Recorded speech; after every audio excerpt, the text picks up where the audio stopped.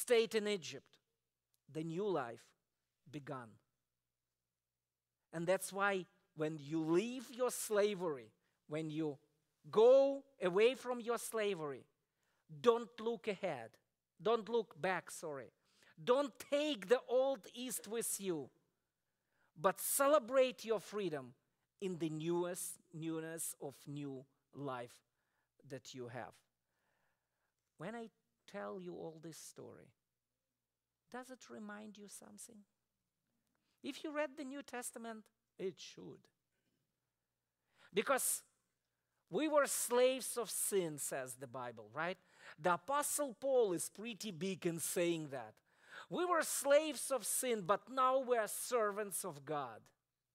In 1 Corinthians, Paul writes, Jesus, Yeshua, is our Passover lamb who sacrificed for us. And because of that, let's celebrate the feast, not with the old yeast of sinfulness, but with the new bread, unleavened bread of godliness and new life.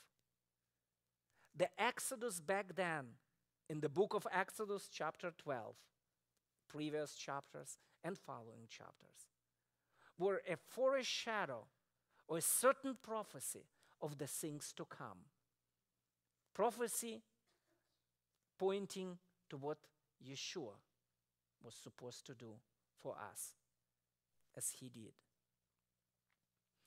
Now it's a time for us to be reminded of 10 judgments done in Egypt. Do you remember 10 plagues that were there? Do you? Okay, it's a test. Fill some grape juice into the cup.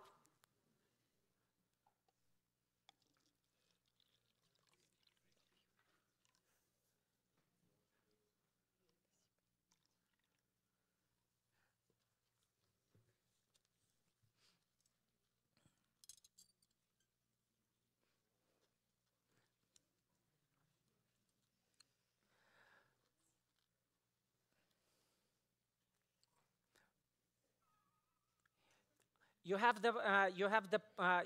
can see the small plate on your table like this, and you have a knife.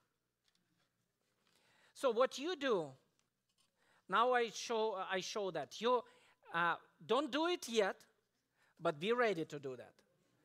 Just see what I'm doing. So just you dip your knife into your glass or cup, and then you take some drop from your cup onto the plate. Why are we doing that? Because we name all the judgments and take some wine or some grape juice that represents the joy, because we are sorry for the Egyptians who should suffer so much of the Pharaoh's stubbornness. So we 10 times do that and reduce our joy a little because we are sorry for the Egyptians, okay? But now the test. You're going to name all these 10 plagues, one after another, okay? And I will count that it's exactly 10. So, sorry. Tell me what... the last one will be the slaying of the firstborn. But tell me all the rest. Okay. Tell me.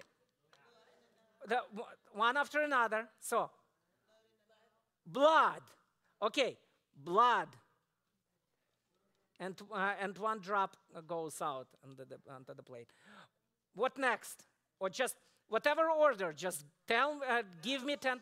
What? What? Gnats. Gnats, sorry.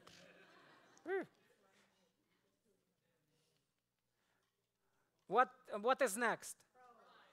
Frogs. It's 3. flies? It's 4. Boils. It's 5. Lice? Mice?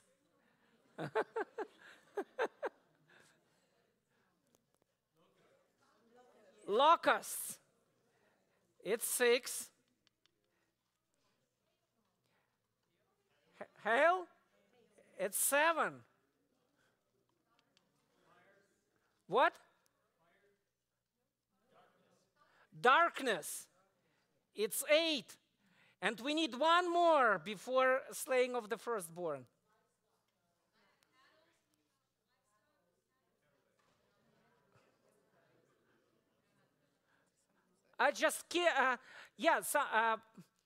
Well, as the cattle were dying, right? How is it called? How was it called? Okay. Cattle plague. Well,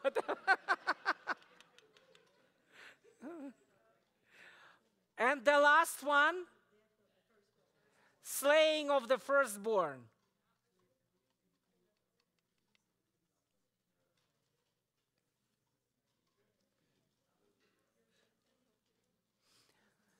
So God did actually 10 miracles, 10 plagues to get us out of Egypt. Is it not great? Is he not good to us? Is it not like enough? Would it not be enough? You know, there is a word that we learn as children in Hebrew. It's word dayenu, what means it would be sufficient. I recommend you to learn this word because sometimes it's like never enough. If we got something good, we want more. But according to the Passover story, we are so grateful to God for everything what he has done for us, that we say, if he would do this, like for example, he would just bring us out of Egypt, but never cross the Red Sea for us, it would be enough. If he would give us the Torah, but never build the temple or something like that, it would be enough. So it's a whole long story of our great gratitude to God, what we are thankful him for.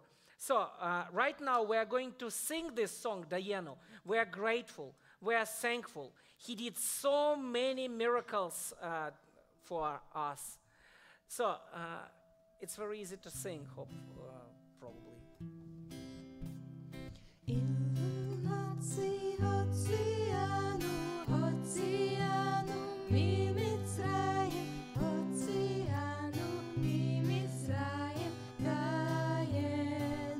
One more time.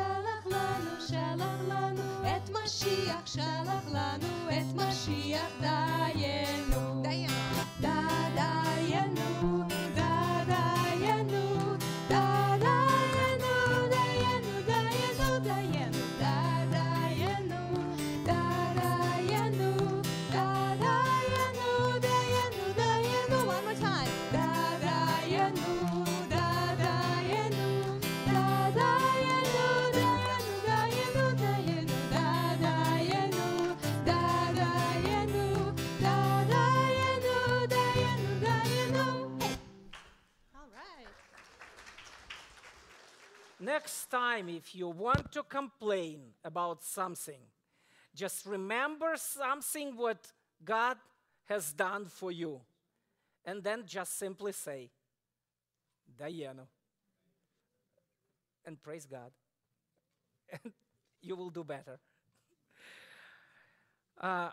Just to keep it in mind, we're having now the second cup, the cup of judgment.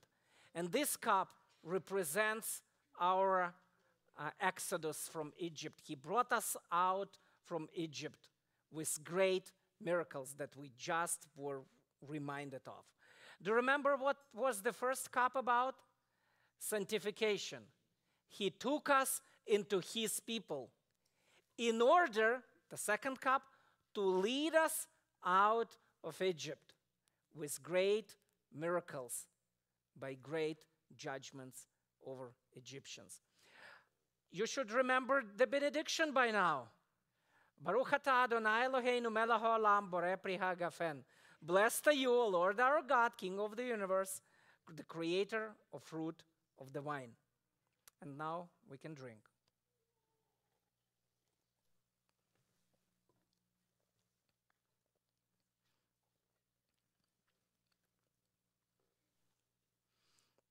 Now we are going to eat matzah because we went out of Egypt. We are free, but at the same time we eat matzah because God told us tonight we got to eat the unleavened bread. So right now, by eating matzah, we fulfill his direct commandment. Can you imagine sitting at this ceremony? We can participate directly in what God told us to do. Sometimes and many times in our life, we try to guess what God wants me to do. Tonight it's easy. He told us to eat unleavened bread, we do, okay? So the benediction for this, for the bread today is the same as at the time of Jesus. And I'm not sure about the time of Moses, but certainly at the time of Jesus. And in Hebrew it sounds like, Baruch atah Adonai Eloheinu melech haolam hamotze lechem min haaretz. Blessed are you, O Lord our God, King of the universe, who brings bread forth from the earth. And now take some piece of matzah and fulfill the divine commandment by eating it.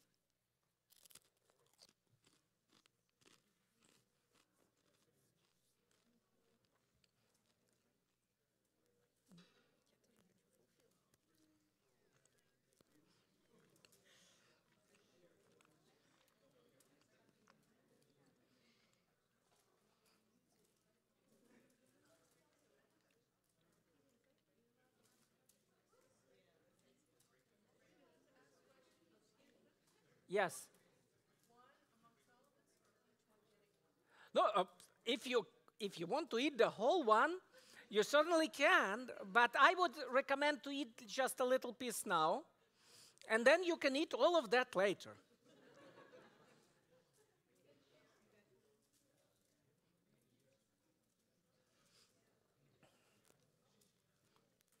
By the way, do you have like a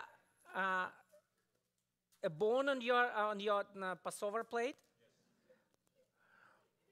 Why do we have it there? It reminds us of a lamb. But we are not supposed to have the lamb on our Passover plate tonight because there is no temple, because there is not sacrifice. So Jewish tradition says you are not supposed to take this, so I'm doing something what is not, I shouldn't do. You're not supposed to take it. You're not supposed to touch it. You're not supposed to show a point over this shank bone with your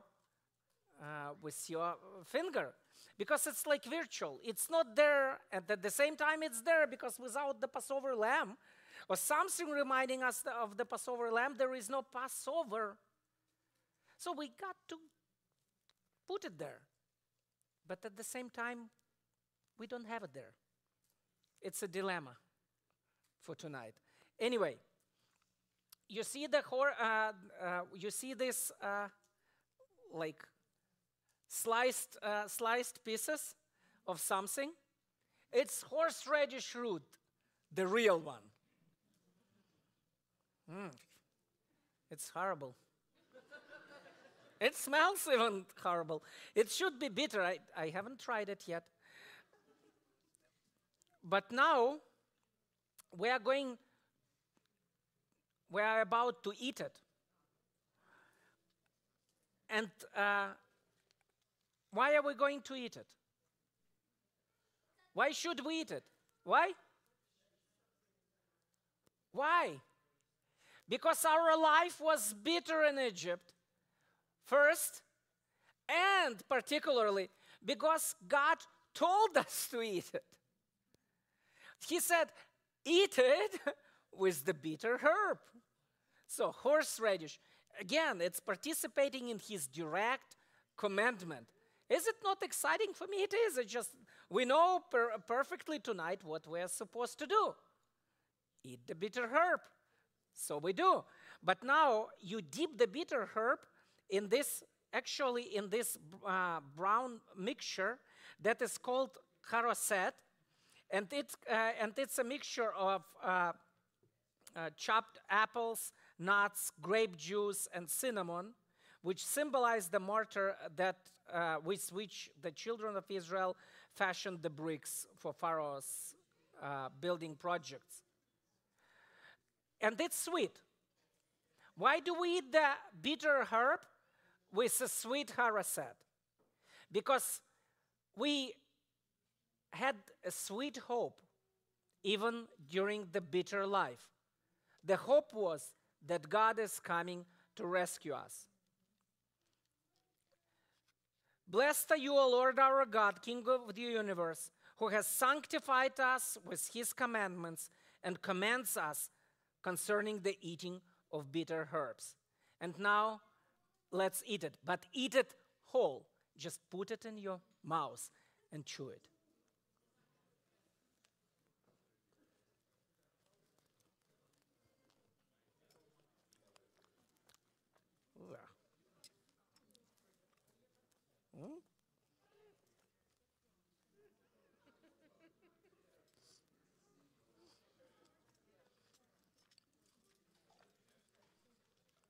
Don't use water. And don't use juice. Just experience it.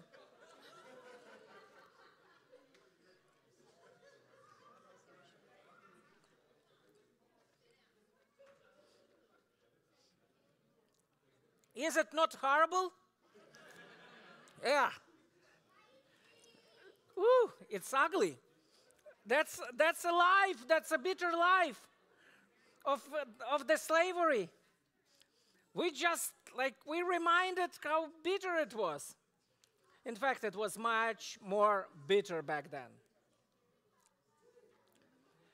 Do you think that that's it? No. There is one more. It's called korech, and it's a sandwich. You take 2 small pieces of matzah, like this, and you put something in between. Guess what? I just guess. Bitter herb. Why? Because the commandment says, eat it with the unleavened bread. So the bitter herb with unleavened bread. Well, I don't want necessarily you to go through all this. So if you don't feel like eating the whole sandwich, just bite it a little. Do it.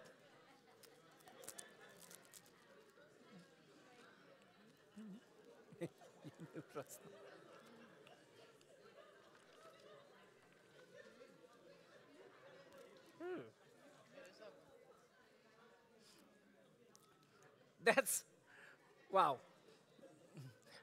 Thank you, Mark. It's a real stuff. Now, we are coming to the best part of the Passover ceremony. What is the best part? It's called in Hebrew Shulchan Orech, and the translation is like covered table. It's a Passover meal. It's a real dinner. And tonight we have an excellent meal for you ready. And the meal consists of matzah ball soup, and it's traditional Ashkenazi food, and also Sephardic food, consisting of several things that you will experience. Well, after you enjoy the horseradish,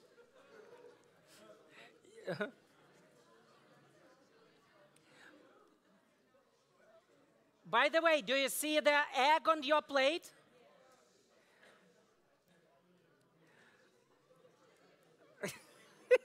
Is it not good time to take pictures, actually, after horseradish is eaten?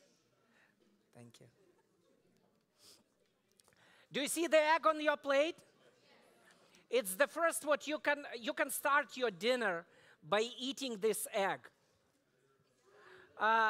Just divide it among yourself, cut it with the knife, dip it in salt water, in tears of the bitter life, and eat piece of that. So, if you want.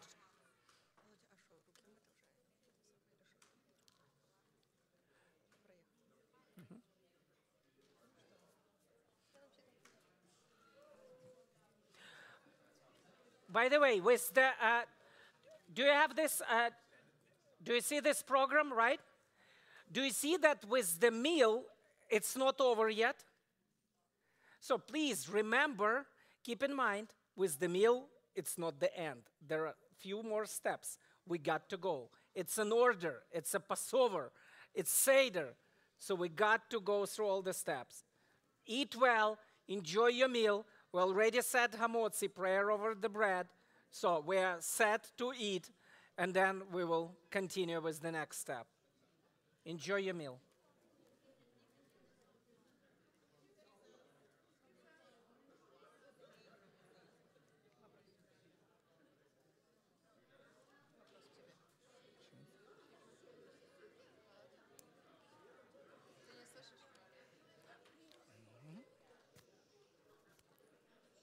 One minute. Я выключу.